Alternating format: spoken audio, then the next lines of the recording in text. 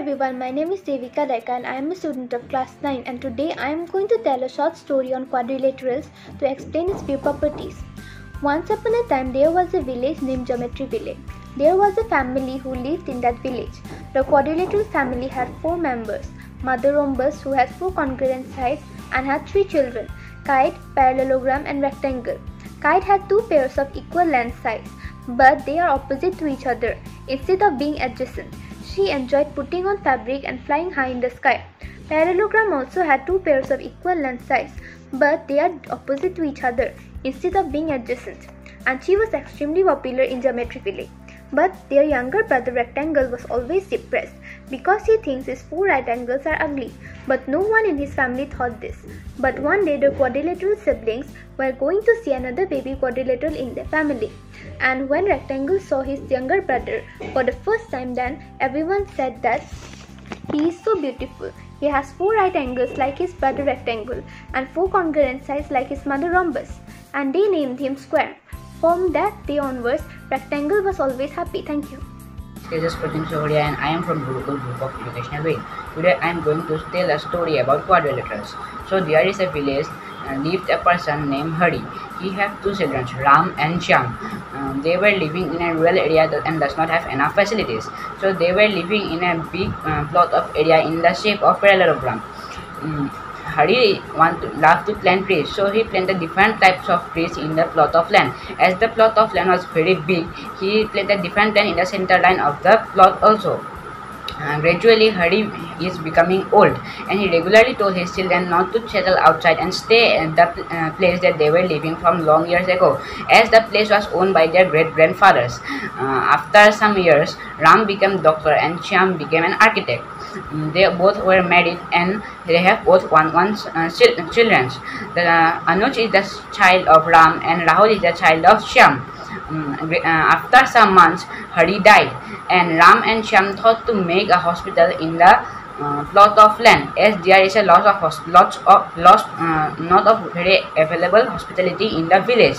So they thought to make a hospital in the plot of land. But the problem was that if they divide the land vertically, then either the house or the hospital have to face toward the main road, or if they divide the plot of land horizontally, then most of the trees that their father have grown should be cut down.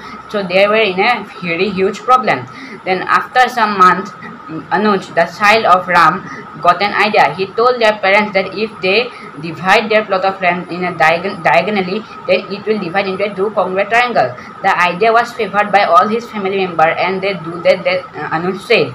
After some years, the whole plan was completed, and Ram and Shyam live happily in one half side of their plot of land, and other half they build an hospital and help several people in the village. So thank you and have a nice day. Hi everyone, here I am Arvind Kashyap from class 9 Gurukul Group of Educational Wing, and today I am going to tell a story question on maths. So let's begin. So here the school principal wants to divide his school into 2 different campuses. The school campus is in the form of square, and the principal wants to divide the school campus into 2 equal triangles. So he marked the corner of the square field as A, B, C and D. After that, he make a diagonal AD in the square field. But his confusion is that angle D is also bisected by AD or not. For clearing his confusion, he asks another member of the school. The other member explained him by saying that ABCD is a quadrilateral in which angle A is bisected by AD and angle CAD is equal to angle ABD, because after that he explained that they are alternate interior angles. And after that, in the second term, he explained that angle DAD is also equal to angle CDA, because they are also alternate interior angles. So after seeing the first 2 equations, we can conclude that angle BAC is equal to angle BCA and angle BAC is equal to angle DCA. So hence, we can conclude that angle D is also bisected by AD. And by this way, the member explained the principle about the dividing of the land. So thank you. Here my story question and hope you like. Hello everyone, I am Ankita Manchal and I am here to tell a story on the topic of rhombus. Sheila and Rita are twin sisters and both are in 9th grade. They are now with the chapter Quadrilaterals. Their teacher has explained the chapter very nicely. Sheila has understood the chapter properly, but Rita has not understood the concept how the opposite angles are equal in a rhombus, and she was frequently asking Sheila to explain it to her. Sheila tried to explain her by drawing the diagrams, but she failed. Suddenly she noticed a carpet which was lying on the floor of their room. The shape of that carpet was a rhombus. One idea came to her mind that it will be easy to make Rita understand with the help of a real example. She took Rita to that room and marked that rhombus-shaped carpet ABCD that has AB parallel to CD and BC parallel to AD. Then she started to explain Rita that if we join the 2 points B and D, then 2 triangles will form, namely triangle DAB and triangle BCD. Now we need to see that these triangles are congruent or not. So in triangle DAB and triangle BCD, AD is equal to BC and AB is equal to CD. As in a rhombus, all sides are equal. And next, DB is equal to DB as it is a common side. So we can say that triangle DAB is congruent to triangle BCD by side rule.